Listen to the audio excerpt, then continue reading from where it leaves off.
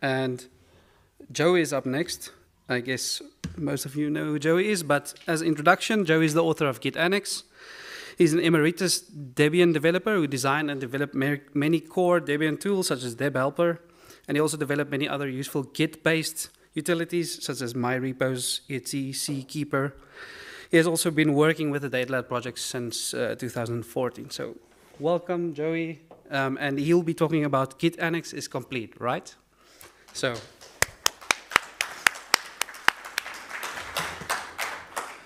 there's the HDMI.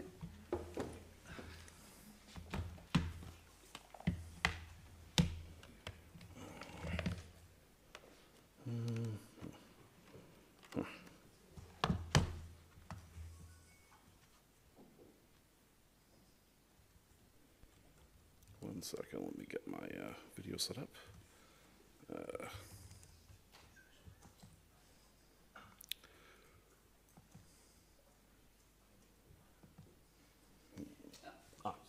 Is it? Oh, it's already working. Well, wow, thank you, GNOME. Okay. So, this is a question. Git-annex is complete, right? Which I first heard it from my father after I'd been working on it for about a year. You know, he's like, "You've been working on this for a long time. You're pretty much done, right?" And he's asked me that again pretty much every time I see him. But I've also heard it from technical people who understand that software is never actually done, but they're still like, "Well, you're done. It's feature complete, right?" So, you know, I've been thinking about this question for a while, and it turned out to be unexpectedly topical. Anybody who's following tech news knows about XZ and how it seemed complete, and then people were like, "Well, no, we can do something else," and then horrible things happened. Hopefully that's not going to happen to me. But I wanted to kind of look at this question, is git-annex complete, by looking at the surface area of git-annex in the ecosystem that it's in. I'm kind of thinking about what directions has git-annex grown as it's developed, and I'm sorry if this looks a little bit like a cell or something. I couldn't help myself. So if you look at git-annex, you know, it's kind of in between Git and the web and lots of other things. And it kind of started as a very simple core, you know, just simple abilities. You can add files, you can get them, you can drop them, you know. And but right away, because it's a very distributed system, it had to develop this special thing, the git-annex branch, this little organelle over here that kind of powers it to do a lot of other things. And that was a lot of added complexity. It suddenly exploded the surface area, because once I had that ability to store kind of data about large files in the repository, I started building things like the metadata system, which, you know, just simply lets you store metadata attached to files. Now, that was probably the first extension where I was like, is this actually something I should be putting into git-annex? Because my mandate is large files in Git. What does metadata really have to do with it? You might want metadata on any file. It doesn't matter if it's, you know, but I did it anyway because it was easy, which is probably a bad way to design software, but it seemed to work out. So the really important extension of the surface area, the one that really changed everything, at first git-annex was only, you would pull files down from a git-annex repository, you'd push them to another git-annex repository. It was Git repositories all the way. But then I was like, well, wait, we have all these key value stores out there on the internet, and I made the special remotes interface, and this thing extends git-annex into a direction where it's kind of an open system, because there's basically an infinite number of key value stores out there. So suddenly the surface area can just expand without bounds. So in a way, it's never going to be complete. That was my thinking. But then, after talking with Eric, I think, along came the idea of, well, let's just split these things out into their own programs. And all of a sudden now it's like, okay, great. It's open, it's expandable. Anybody can add a program that knows how to talk to a specific data store, and it becomes part of the git-annex repository. So that kind of saved me from having to implement every single key value store on Earth in Haskell, which was not a feasible thing anyway. So I ended up with basic things like S3 and you know, various other web dev and stuff like that, but I didn't have to implement like the things that Eric was talking about, thank goodness. So, you know, there have been other expansions of the surface area. This web app over here is definitely my least favorite of them, because I was like, well, git-annex is hard to use. Well, I guess I'll make some kind of a web interface for it, and then it will be easy to use. And that's great until you get users who want something that's easy to use and it's actually not working for them, and you're one person. And then it's like, oh, maybe this isn't the right direction.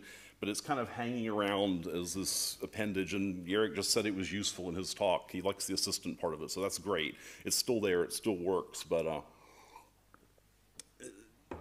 you know, that's the kind of thing that I would like to avoid extending git-annex into these areas where it turns out not to be a good idea, obviously.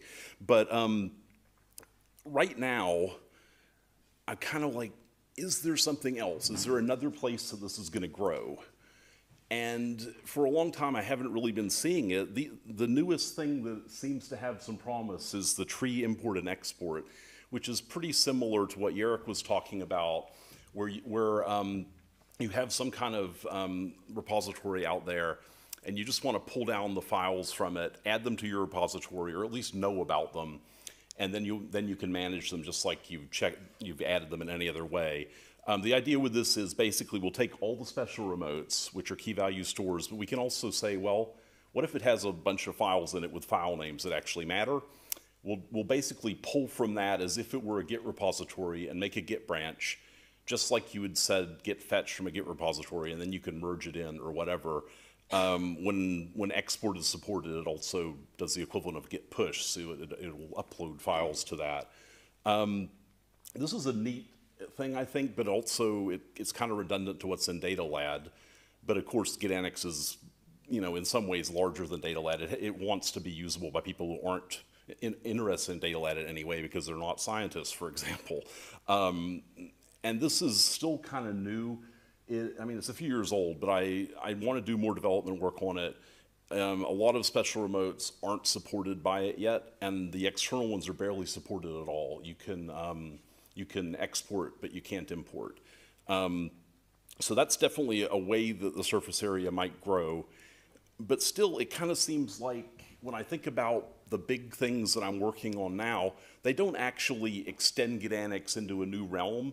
They're kind of backfilling where I was like, oh, this is too hard, like 10 years ago. You know, like there's a thing called distributed migration that I just added, which lets you migrate a key between, say, SHA-1 and SHA-256.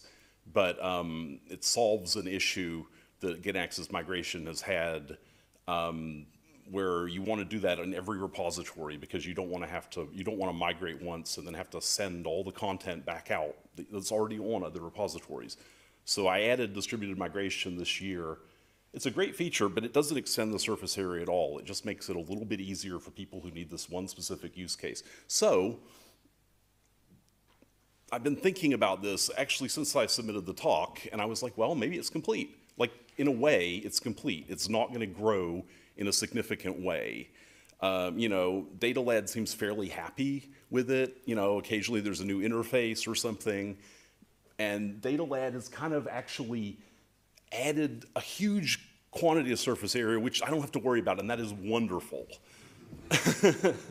You know, and that's good. You know, this is not a small, simple system, but it doesn't need to grow without bounds either, right? And we have a name for that. When we have cells growing without bounds, we don't want that. So, but then I got to thinking, and I came up with a little idea last month. So this is a pretty typical network. Say that the square over here connected to everything else is, say, your laptop, and then you have some repositories local to you. It might be a hard drive and somebody else's computer and, I don't know, an S3 remote up in the cloud, whatever. You know how you have git-annex set up to talk to these things. Great. You're able to push and pull files, store things. But here along comes somebody else. And you're like, oh, well, I have 5 different repositories. They have 3 different access control methods. I actually can't like just give you access to this hard drive that I plug in now and then, or I don't know. It's a mess. You're trying to give them access to this, but basically what you come up with at that point is, well, we're going to push it to the cloud, and then you can pull it from the cloud, which is great if you have, you know, bandwidth, money, everything you need to use the cloud. But if you're just trying to do this locally or on a small network, this is a problem. And what you could do is you could just say, well, friend, here you can connect to my laptop. You can get any files that I have on the laptop. If you want something else, just let me know, and I'll pull it down off of one of these other remotes, and then you can get it from my laptop. Great. And you can send me files to my laptop, and I'll copy them out to wherever. You could do this manually. I don't think many people do this because it seems like a real pain. And when I was thinking about this, I'm like, this is an area where git-annex is really not, it wants to be a fully distributed system. It wants to be peer-to-peer. It's kind of too peer-to-peer because it makes it really hard to deal with this situation. So I came up with this simple idea of let's not have this be manual things you're doing on your laptop. Let's have a proxy, which is git-annex. When this thing wants a file over here, it just tells the proxy, hey, I would like a file from the S3 remote. Please stream it down through and send it to me. Or it can say, hey, I'd like to send a file to that drive over there that I've heard you have. I don't know anything about it, but please send it through the proxy, and it'll land on the drive. So, of course, you can extend this further. You could say, oh, well, actually, yeah, I have some drives of my own. I'll be a proxy too. You know, you can now pull and push things in every direction you can think of. You know, you could be over here on this computer, use this proxy to talk to that proxy to get a file off of this drive. You could think of these as two different geographical locations, maybe. You know, it's your typical proxy kind of distributed network system, but git-annex hasn't really supported this. So I have kind of a design for this, but I haven't actually worked it all the way out. There's a lot of difficulties. In a way, you could think of this as two clusters, or one cluster, say, and you just, from over here, you don't really care about these drives. You don't want to need to know which drive do I put a file on. How full is this drive? What happens if this drive gets too full because I put files on it? You know, you just want to say, okay, I'm going to spread things out among the cluster. And I have a design that I came up with 10 years ago and revisited because 10 years ago I was like, I can't quite make this work to balance files between these drives using git-annex's preferred content system, which is what lets the repository say, I want a file if these conditions are met. So I have kind of a design for that. And it turns out that one of the key things that I need to implement this is to deal with the what if the drive becomes full question, because if you're kind of like round robin storing files between different repositories, more or less at random, some of the files are bigger than other ones. Some of the drives are probably bigger than other ones. It's a heterogeneous network, probably. And one of them will fill up first, and then if you just keep trying to send this file to this full repository, it's pointless. You're just banging your head against a wall. So instead, there needs to be a way for you to learn from over here that this drive is full. Oddly enough, the first probably 6 months I was writing git-annex, I had at least 2 users come to me and say, you know, it would be cool if you could keep track of how much free space there was left on a remote. And I was like, that's too hard. I'm not going to do that. It's a distributed system. Why? So I've revisited that. I have a design to do that now. It's actually a lot easier than it seemed 12 years ago. I guess I have more experience with this kind of thing. So I have kind of a general idea of how to do this. I'm really curious to know if it will actually extend how people, you know, in your realms use git-annex potentially, because it kind of seems to me that if you're like, I don't know, a lab or something, and you're trying to collaborate with somebody else, this might be helpful when you don't have to actually go through the institution and say, here's all the, you know, difficulties of actually doing it right isn't the right way to put it, but we're just ad hoc doing something before we actually publish, you know, something like that. So this, I think, would extend git-annex's surface area in a useful way. And I've actually applied for a grant to build this, but I don't know if I'll get the grant. So I'm searching for funding, basically.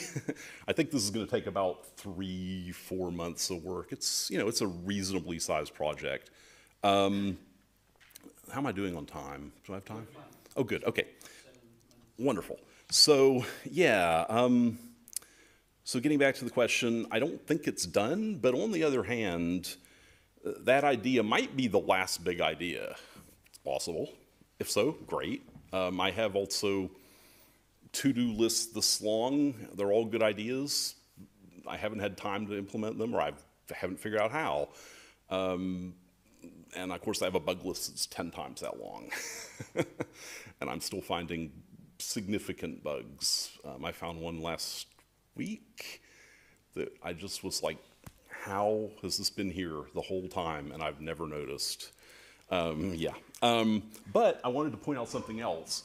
A surface area increase that has kind of been lurking here on this slide all along. I don't know if you've noticed, but whenever I hear people talk about DataLad, they talk about this thing right here, and DataLad run, they seem to like it a lot. They're like, this is really cool. It lets me, like, you know, do provenance as I update my whatever. I don't know what they do. They're scientists. I don't understand anything. But I understand that this is cool. And I'm like, it seems kind of close to things that I do. It's kind of storing data in like metadata-y things about files in a branch. Would it make sense to, like, you know, give this to people who aren't scientists? Would they find a use for it? I don't know. Maybe, like, if you're a photographer, a professional photographer, and you have RAWs, and you want to, you know, post-process them in a reproducible way. I don't know why you'd want to do that, but it's worth thinking about. So I could talk about more things on here, but I think I'm actually going to run under rather than run over. Yeah, I think that I've covered everything I really need to. So, you know, like I said earlier, I'm really interested in talking to people here and learning how git-annex is working for you, how it isn't working for you. Maybe you have ideas that actually do expand the surface area in some way. Maybe you think that this proxy idea might have some legs for you in your organization or whatever. I would love to talk to people about anything like this. I don't feel that git-annex needs to keep being developed forever. I think that, you know, I see what you've done with DataLad where you've refactored. You know, I was really happy to see this. Like, you refactored all the special purpose stuff out and got to a general purpose tool, which is awesome. And I'm like, in some ways, you've made it simpler as you've gone, which is a really admirable thing.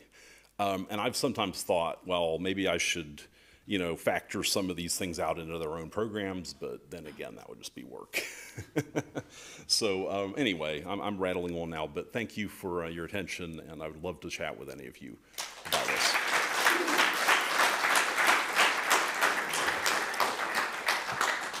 Thanks, Joey. We do have time for like I'll take one or some two questions if anyone wants to jump in. Sure.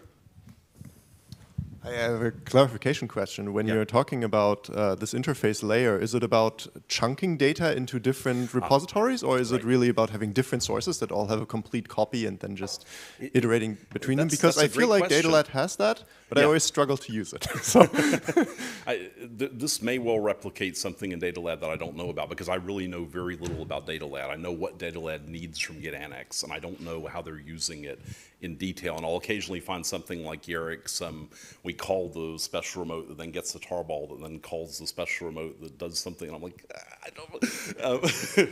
But as far as the question about chunking, that's a great question, because I was thinking about that just the night before last, I think.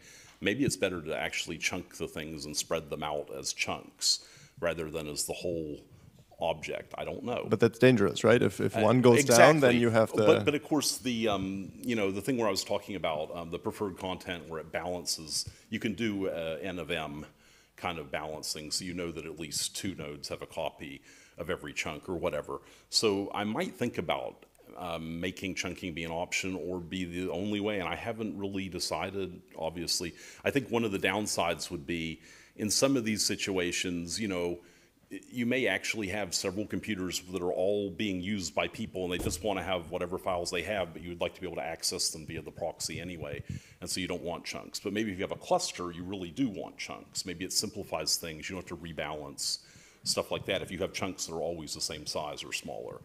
Yeah, so great question. Eric, or anybody. somewhat relates to chunking. Did you ever consider binary diffing files? Because what we have quite often is like small changes to files. Great question. I wish, let's see if this will come back up. If it doesn't, it doesn't matter. So have I considered it? Yes. Have I implemented it? Oh no. But is there a way to implement it? Yeah, kind of. So I meant to talk about the special remotes. There's one which is the Borg backup special remote. The way this works is you use Borg, which is a backup tool. You back up your git-annex repository to wherever, a Borg repository. Then you say, hey, git-annex, I backed up your repository using Borg. It's over here. Git-annex looks at it and it says, oh, cool. I know everything that's stored in this Borg repository. Now, Borg does do deltas. It's designed to do that. And so it handles all the heavy lifting, and now you have a special remote that you can pull files out of, directly out of the backup system, or the archival system, it might be better to think of it. Because if it's a backup system, you're going to rotate and lose data, which isn't what you want in this case. Now, as far as putting it in git-annex itself, I've always felt like it's better to defer to somebody who actually can think about rolling hashes and stuff without their head exploding, because mine is continually exploded on this topic for years, so yeah. Cool. We'll go on to the next talk. Yeah. Thank you, Joey. Thank you.